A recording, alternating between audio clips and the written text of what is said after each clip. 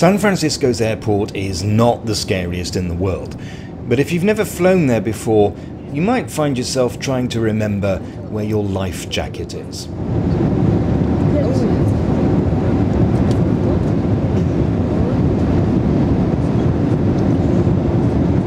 With a population of around 850,000, San Francisco is a bit bigger than Frankfurt and a bit smaller than Cologne. Along with New York, it's one of America's most iconic cities, and its economy is based on tourism, banking, and technology. San Francisco is Spanish for St. Francis, and hints at the city's origins. 18th century Spanish settlers sought to convert the natives to Christianity, and in 1776 founded La Misión de Nuestro Padre San Francisco de Asís, popularly known as Mission Dolores. The original building was replaced by this one in 1791, and is San Francisco's oldest surviving building. The church next door is much more modern. It was built after a previous 19th century church was destroyed in the 1906 earthquake.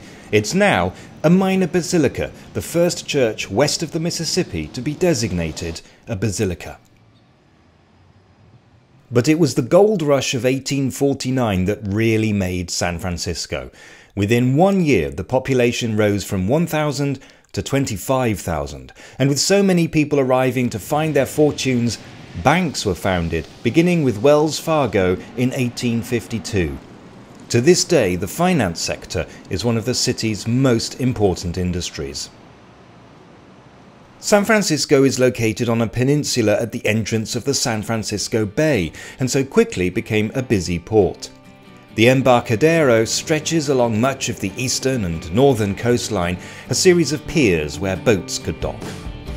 The ferry terminal was built in 1892 at the end of Market Street, San Francisco's main thoroughfare.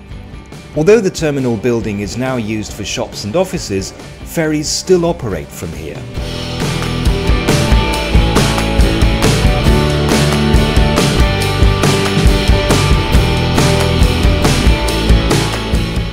Most of the piers, of course, are now used as offices, warehouses, or parking lots. Pier 27, however, has recently been transformed into a terminal for cruise ships. More famous is Pier 39, converted in the 1930s into a shopping centre with an unusual attraction, a double-decker carousel.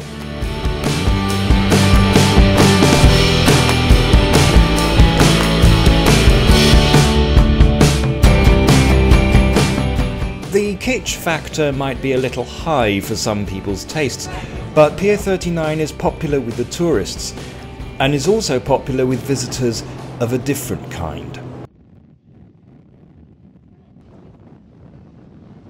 After the 1989 earthquake, sea lions discovered one of the pier's docks as a great place to bask. Although they normally avoid humans, they seemed quite happy here and have now become a tourist attraction in their own right.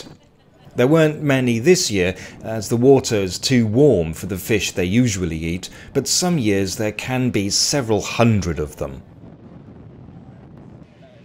Behind the Embarcadero is Telegraph Hill. The tower on its summit, Coit Tower, was built in 1933. But before them there was a semaphore signalling tower. When a ship entered the Golden Gate, the signals could be set to show whether it was friendly, hostile, or in distress.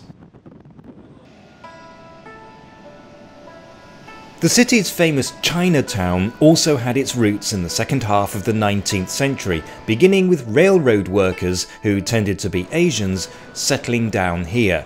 Mostly because at the time it was the only place where they were allowed to settle. Today, it is one of the largest Chinese communities outside of Asia, and another of San Francisco's major tourist attractions.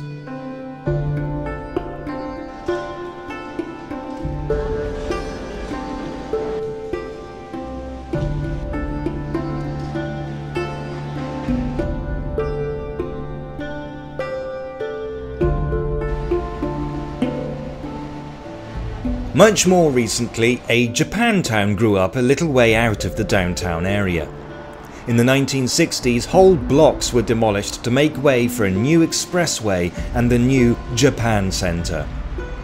Perhaps I just visited on the wrong day, but I personally feel that the Japanese community deserves better than this unlovely concrete plaza. It's also a little confusing to be in a place called Japantown and to see everywhere signs in Korean.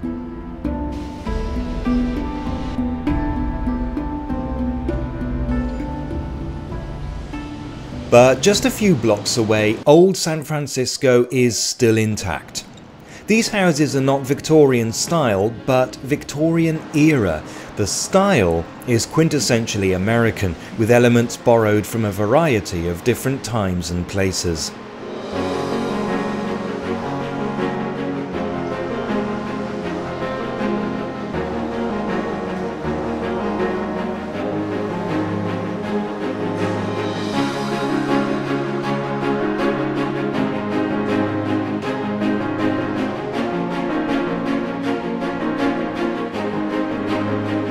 It was about this time that San Francisco looked with envy at New York's Central Park and decided to create its own version. The result was the Golden Gate Park, one of the world's biggest urban parks.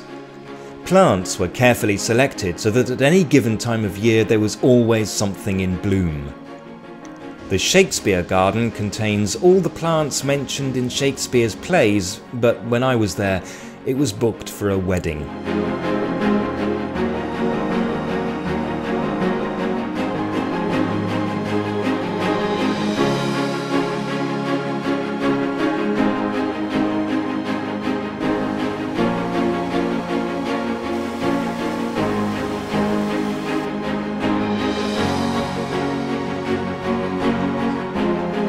The Golden Gate Park also has its own surprising carousel. This one is indoors. And I also discovered that perhaps the most British of all sports, bowls, is played here. The growing city needed a way of transporting large numbers of people to wherever they needed to go, but there was a snag. San Francisco is very hilly, but the streets are laid out in a grid.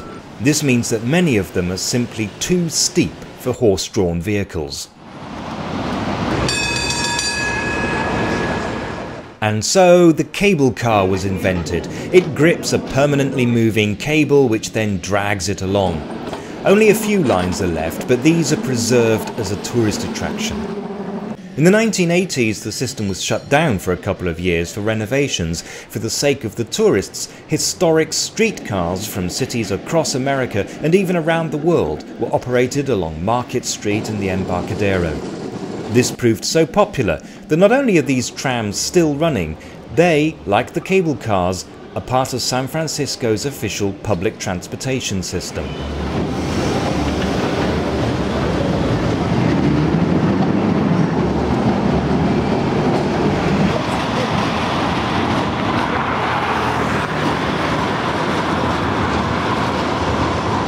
Modern trams also run in parts of the city, but when they reach Market Street they go underground, forming a metro system very much like a German Stadtbahn.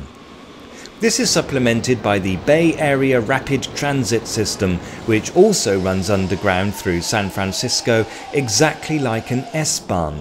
In fact, local public transport is pretty decent. But where Germans would be disappointed is long-distance travel. While Frankfurt has 2 major stations and a third at the airport, from where high-speed trains whisk you away to all parts of the country, San Francisco has the Caltrain terminal for local services to San Jose. The nearest Amtrak station is on the other side of the bay, in Oakland. There is still a lot of road traffic in San Francisco, and in an attempt to alleviate the worst of the problems, a new metro line is being built to serve Chinatown. As San Francisco grew during the second half of the 19th century, thoughts turned to its defense. The city's motto, Oro en paz, fierro en guerra, translates as gold in peace, iron in war. Fort Point was to protect the entrance to the bay against a possible invasion during the American Civil War. Cannons placed at Fort Point, Lime Point and Alcatraz would catch ships in the crossfire. In the event, no such invasion happened and no guns were ever fired in anger.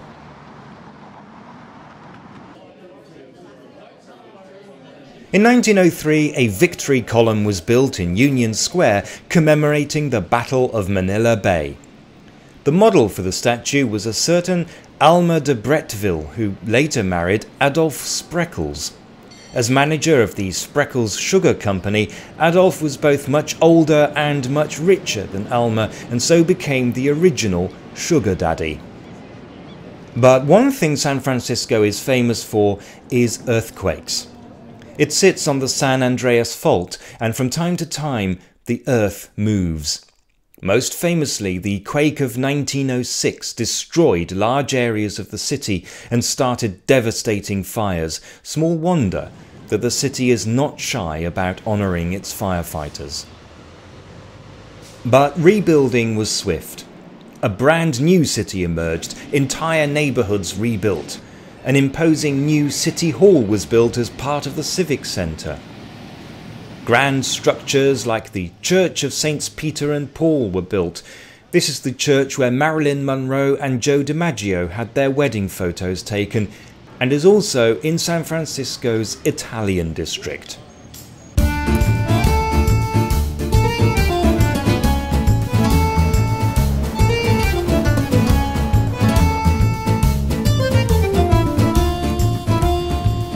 An area of downtown San Francisco stretching from the Civic Center to Union Square was transformed.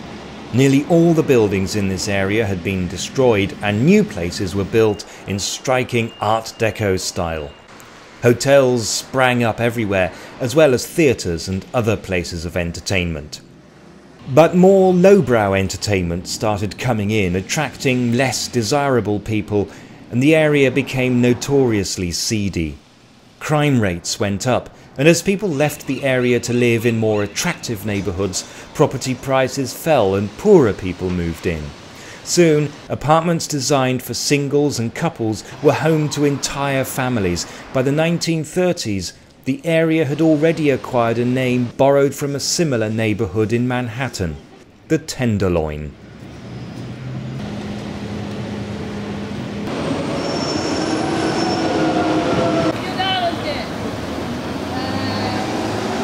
Wikipedia rather diplomatically states that the Tenderloin resisted gentrification, which is probably perfectly true. But beginning in the 1970s, a new problem arrived. Cuts were made to the provision of psychiatric care. The result is possibly the worst rate of homelessness of any major US city. But even while the Tenderloin was falling into disrepute, vast engineering projects were forging ahead and breaking new ground. The best known of these is the Golden Gate Bridge, built right over Fort Point and spanning the Golden Gate itself, linking San Francisco with Sausalito. And this is also the best place to appreciate the reasoning behind San Francisco's nickname of Fog City. The fog rolls in from the Pacific, bathing downtown San Francisco in cold air, keeping temperatures well down and ensuring that San Francisco's #1 best-selling souvenir is the sweatshirt. After 4 years of construction work, the bridge was finally opened in the spring of 1937, and at that time it had the world's longest suspension bridge main span, nearly 1.3 kilometers. It wasn't the longest bridge though. In total it's about 2.7 kilometers long. The Bay Bridge is over 7 kilometers long in 2 sections. It connects San Francisco with Oakland and was completed 6 months before the Golden Gate Bridge. However, its longest span is less than 1 kilometer. San Francisco is a city of contrasts. It's one of America's most historic and one of its most forward-looking. There is great wealth and extreme poverty, and a jigsaw puzzle of cultures somehow managing to live together while simultaneously remaining separate.